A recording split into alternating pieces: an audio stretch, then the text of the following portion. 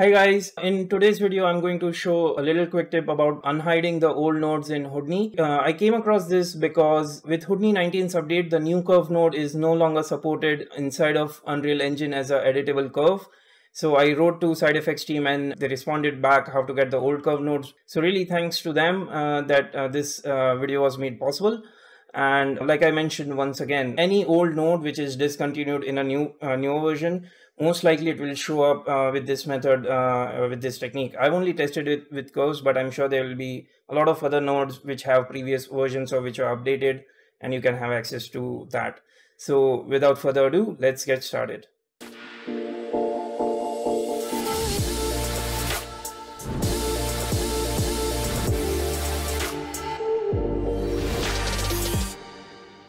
So I've got Unreal Engine open here, and the problem is when you select this sphere VTIC symbol instancer, which is an HDA created from Houdini, we don't see editable curve node to change the position or anything like that. Curve node is an essential part for creating things like bridges, roads, electric pole lines, etc.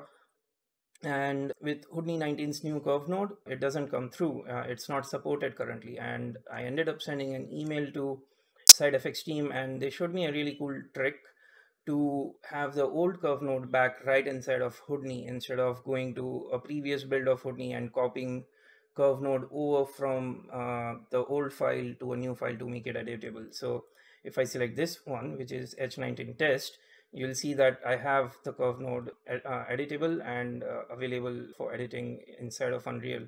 So if I move things, the HDA will update. So if I move that, give it a second and it updates. So without further ado, let's jump into Houdini. So as you can see, this is the old curve node, which is working just fine. This is what we are used to seeing in Houdini 18, 18.5, maybe even in 17, I'm not sure. But let me put down a geo node.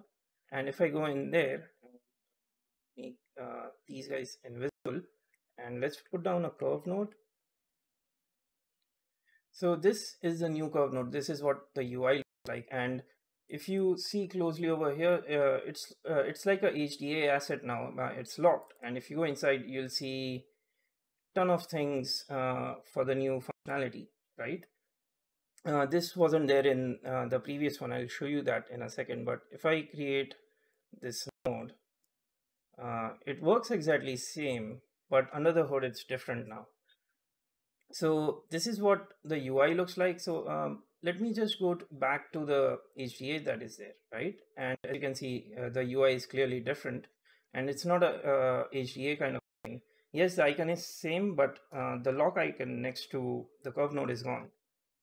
So if I put down curve node, right, this is a new one. See the difference?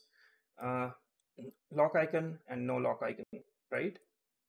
So if I connect this guy over and let's just create a random thing, random curves over here. Now this works just fine in Houdini. This is specifically if you want to go into Unreal, and I'll rename this curve node to edit, because in my HDA, if you go to node type, editable nodes is set to edit, which is this guy. So let me just delete that and rename this to edit, right? And right click, I'll save the node type. And if I jump back into Unreal, right click this guy, re-import, and that's re-imported, and I need to rebuild the HDA itself. And as you can see, the shape came through how we had made the curves, but the editable curves are gone, right? Now to get that old editable curve node back, let's select this curve node. What you want to do is go to Windows and Asset Manager, go into Configuration tab, and Asset Definition toolbar down here. Click on this and say Show Always and hit Close. If you see here on the top right corner now, it in the Properties tab, Properties thing for the curve node, this new tab came up. And if I click here, it shows me the old curve node. So let's just create a new old curve node.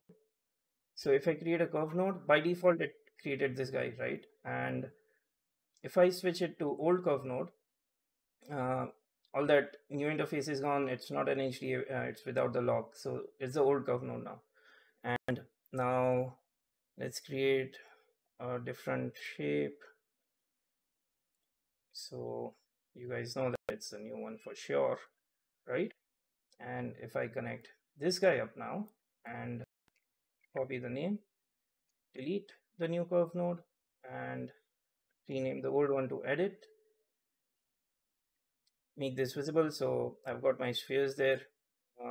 Right click, save node type, go to Unreal, right click, reimport, and rebuild the curves. Rebuild the HDA. I get the old editable curve types back.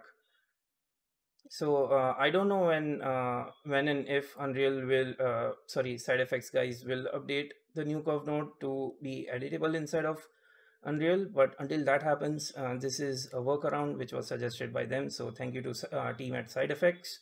And that's really my quick tip for today. If you like the video, please hit like. Also, please subscribe. I put these small quick tips when I come across it or get time to make one, and it's free to subscribe, and it helps the channel and keeps me motivated. So thank you for watching the video, and until next time, thank you and bye bye.